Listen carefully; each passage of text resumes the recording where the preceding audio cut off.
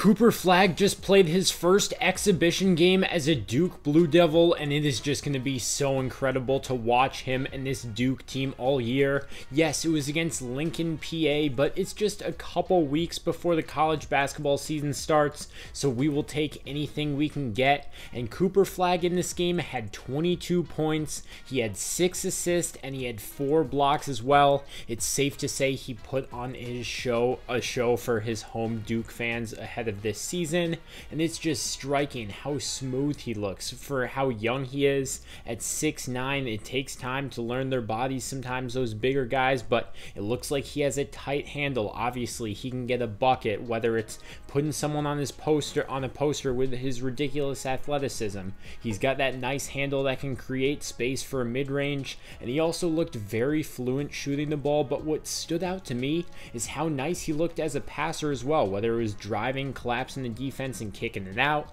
or making a quick decision and making a quick extra pass for a wide open three, finding his teammates. Part of these traits are just why people believe that not just as a freshman at Duke, but when he gets to the NBA next year, there are many scouts and executives that believe he can be an immediate impact player and be a star very shortly upon entering the NBA. There's a reason people are calling it capture the flag, and the NBA season hasn't even started yet, but they're already talking about tanking for this guy. He's going to be special. And when you talk about having one of these dudes in college, the last one that was really like this, same school, same Duke program, it was Zion Williamson. Yes, Wemby was obviously that, but he was playing overseas in France, so now Cooper Flagg could be that for this Duke team. And obviously I can't let those 4 blocks go understated. His athleticism is just freakish. He can recover from plays and have a ton of chase down blocks. Cooper Flagg and this Duke team are going to be must-watch TV.